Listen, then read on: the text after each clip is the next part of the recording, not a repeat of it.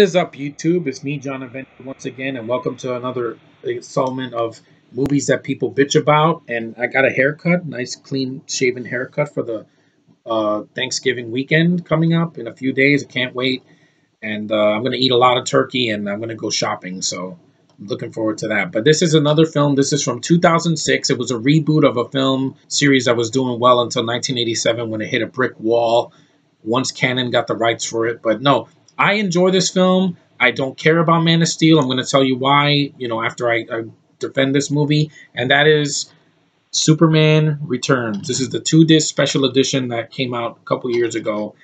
And I had this film on full screen back in like 2010 or 11. But I wanted to get the 2-disc because it has a lot of features. And I got this for like 50-something cents on Amazon, brand new. I don't hate this movie.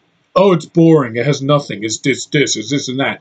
I don't even blame Bryan Singer because, first of all, he was going to do X-Men 3, but then the studio wanted him to do this, and they wanted to rush this production, so he couldn't do X-Men 3, and that turned out a lot worse than this.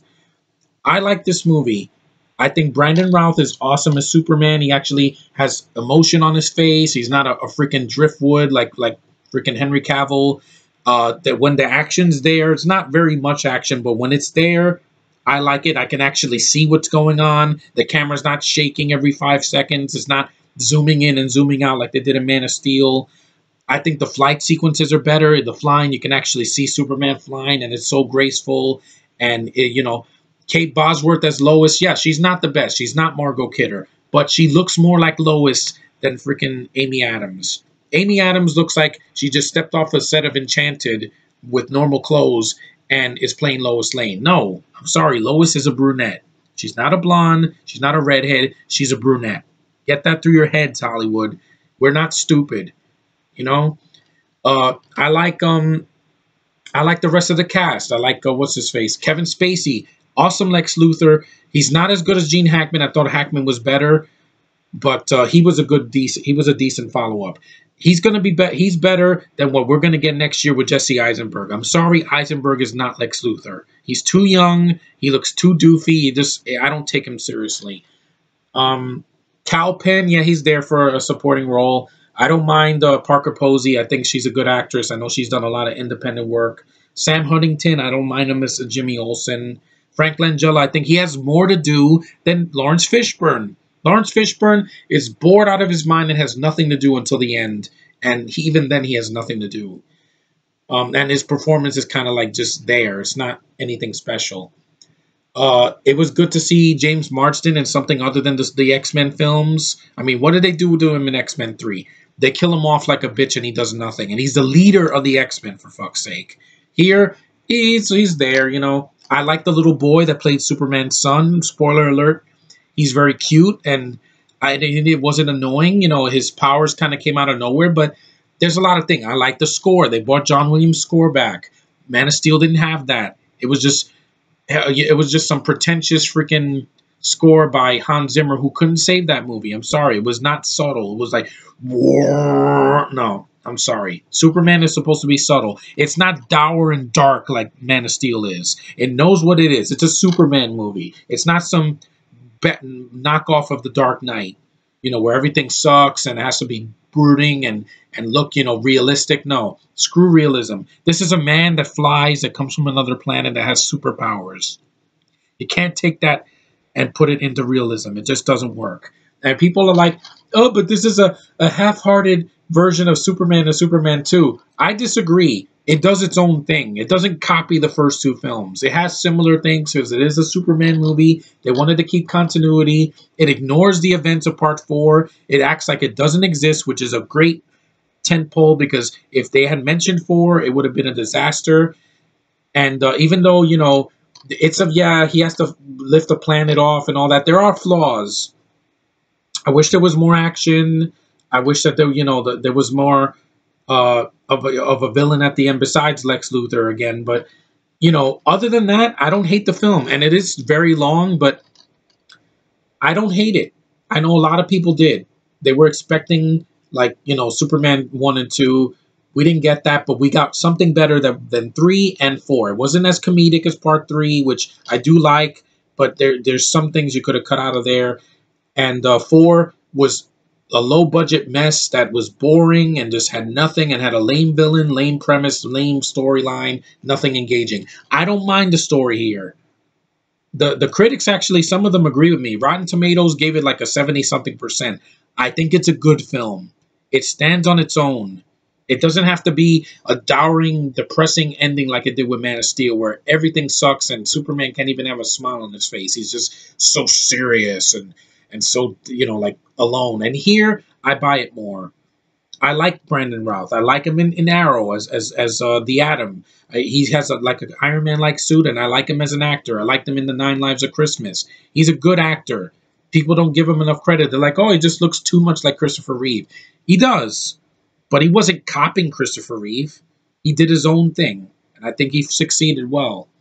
I don't find the movie boring. I think the movie is engaging enough. If people can praise Nolan's films, I can praise this, because I think it took a long time. They were going to do a sequel. They scrapped it, which I don't know why they did that, and they decided to go with Man of Steel, make it dark and gritty, and it doesn't work for him.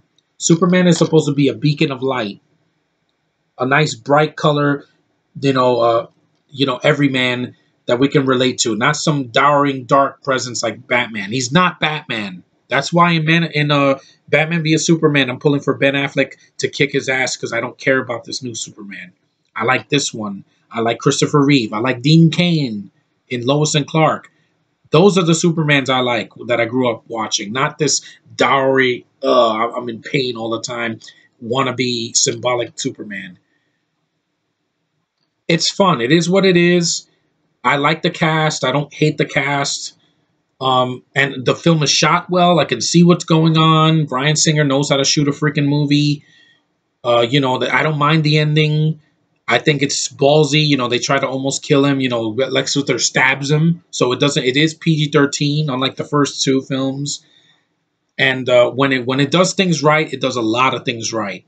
Yeah, the pacing, you could have trimmed some characters here and there, but I don't think it's terrible. People treating this like it's Batman and Robin, it's nothing like that. And I'll take this over any of the Amazing Spider-Man films, because those bored me as soon as they started. Here, I was like, okay, we got the Man of Steel back, and they have that awesome John Williams score, and while it's flawed, it did a lot of things right.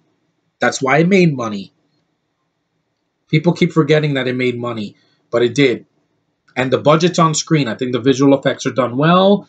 The art direction's good. The directing is fine. The writing, while there's some flaws, it's not terrible. And it's a fun movie. I don't know why people say that this is a horrible movie. I will never understand it. And it's almost 10 years old. I want to watch it again. It has a lot of features. So it deserves the 2-disc special edition. I wish it had a commentary like the other films.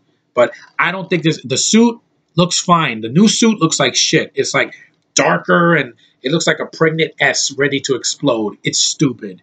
I like this movie better. Sue me. I wish Routh was in the Justice League and not Henry Cavill, but that's just me. I like Superman Returns. I don't hate it. So that's my 2 cents on that movie. I do enjoy it. I don't think it's as bad as Man of Steel. People just gave Man of Steel the pass because, yeah, it has action, but you could barely see what's going on because it's like this, or like this, or like this, or like this, or like this. It's too much. It's too much of that, and way too much CGI. Here, I can handle it. I even like Supergirl, for crying out loud. Not the 84 film. I haven't seen that. I'm saying the show that came out this year. It's good because it's not boring. It doesn't have to be some dramatic art piece. No, it's not like that. It's fun. I have fun watching it. I want to have fun watching a movie. Sue me. That's what I want. Anyway, that's my 2 cents on that. Next time I'll be talking about a different film. And I'll keep on going with this because people seem to be liking it, leaving comments and liking and subscribing and, giving their 2 cents on it. You can disagree. You don't like the film, that's fine, but don't be an asshole saying Man of Steel is better because it has better action. It's too much CGI and it looks like a freaking cartoon. And I don't like Henry Cavill. Give me a Superman I can care about. I don't care about Cavill. I like Brandon Routh. I like Christopher Reeve. And I liked Dean Cain. I even like George Reeves from the original show. Give me one that I can get behind. So Thanks for liking. Thanks for subscribing. Thanks for commenting. Thanks for watching this. And I hope to do more of these in December. See you later.